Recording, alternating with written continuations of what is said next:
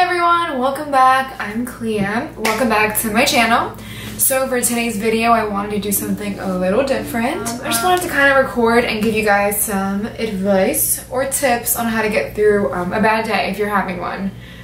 So step number one to kind of get yourself away from that that bad energy, just bad day. I always just try to stay away from social media, even if it's for 2 days, 1 day, or whatever the case may be. I feel like just stepping away out of that social media world kind of just gives you a mental break and gets you away from all that craziness sometimes that tends to happen when you're just browsing and browsing and browsing. And I've known people that it has affected their mood completely.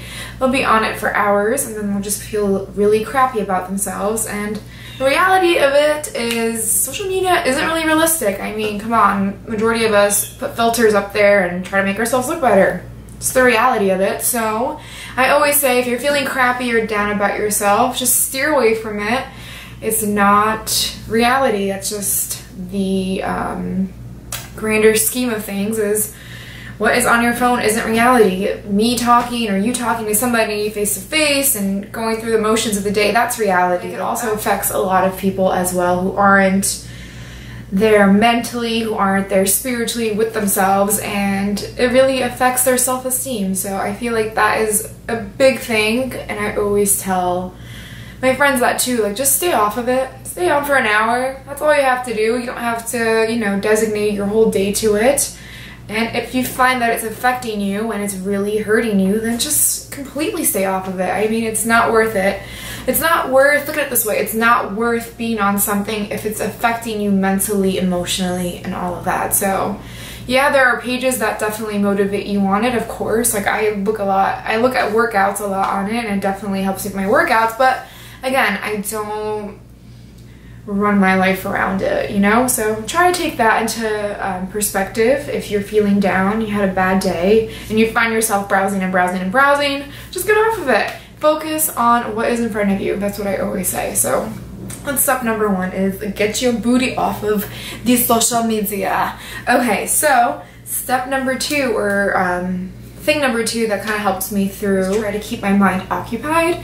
So whether it's working out or reading a book, or the biggest thing I've learned that kind of just keeps me, it doesn't make me avoid the problem, but it kind of just keeps me busy, is just to make sure my hands are always busy. Keep your hands busy. It kind of gets your mind working, it gets you in motion, and it kind of belittles the problem that you have or that you're going through. It kind of just puts things not in perspective, but it kind of, for me, makeup was a big thing. If I was really stressed out, or if I had just a bad day at school, I would just go back to my makeup and just keep my hands moving and really just focus myself into one thing at that moment in particular, in that particular moment of time. Another thing for me was working out. That has literally saved and changed my life in so many ways.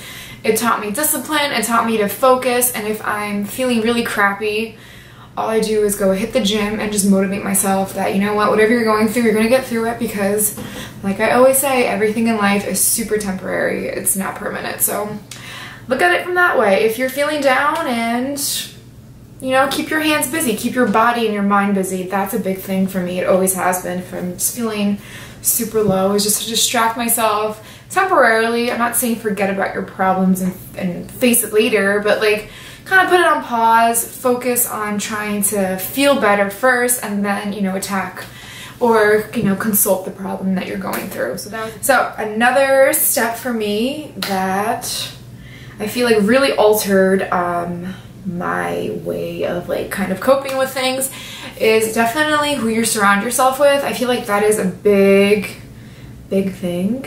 I think who you surround yourself with really has a big play in how you get through things too, because I feel like you are who you hang out with. I mean, at least I think so from the experiences that I've seen and I've been through. I have noticed, or I have seen, majority of people, they tend to relate or are very similar to who they hang out with. So if you're feeling down and you're around people who just feel down all the time, that's obviously not going to lift you up. I really want to be with people who aren't just feeling depressed all the time. I mean, look, I get it. Everyone is going through things. It's normal. Like, we all get there. We all feel super low. But if you're feeling low, you can't be hanging out with somebody who's like, oh my God, like, I feel really low too. How are you going to get through this? No, you have to kind of be with somebody who's gonna be like, you know what, you're gonna get through this. I get what you're feeling right now sucks, but you're gonna get through it. And that's the reality of it. You just surround yourself with somebody who's just gonna lift you when you're feeling low. Number 4, so sometimes if I'm feeling low, I will definitely put up better upbeat, cheering music. I mean, I think we've all been there when we're feeling like crap, we put on crappy music and that only deviates our mood even more. So do not do that. Obviously, if you're feeling low, put on like high-strung music. Like, when I'm feeling low sometimes, I'll put on like techno or something, or rap. Like, I usually, you know, love rap. That cheers me up and motivates me. So listen to good music. That usually lifts your energy levels up. And don't listen to sad, mopey music, because who wants to be sad? I mean, come on. Life ultimately is a pretty short ride, so we can't think that way. Like, if we're feeling like crap, we want to lift ourselves and feel better. So yeah, that's step number 4. So number 5, sometimes I will go and revisit all of my goals that I have. So yeah, if you don't have goals listed out for you like on a paper, I usually highly recommend doing that, only because it gives you something to look at and it kind of refocuses and remotivates you to get back to where you want to be. Like, for me, I write down all my goals, and yeah, when I'm feeling crappy, I just look at them. I'm like, you know what, you have so much left that you need to accomplish. You can't be feeling like this for this long of time. Like, get up, go, let's do this, and go. And obviously there are days where I don't want to do that, you know, it's normal. Like, you're human. We don't want to just get up and go, but it kind of pushes me to like move forward and just look at the bigger picture that, you know what, things may suck right now, but they're gonna get better. They have to, and they usually do. So there are some tips that I have that I hope help you guys out if you are feeling like crap or bad about yourself.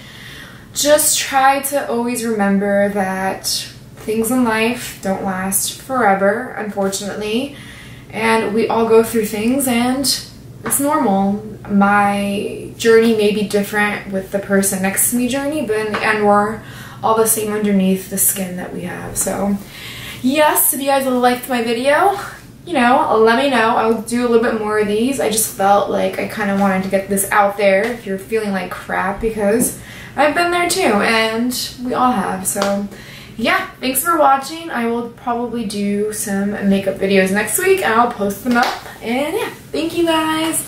Bye.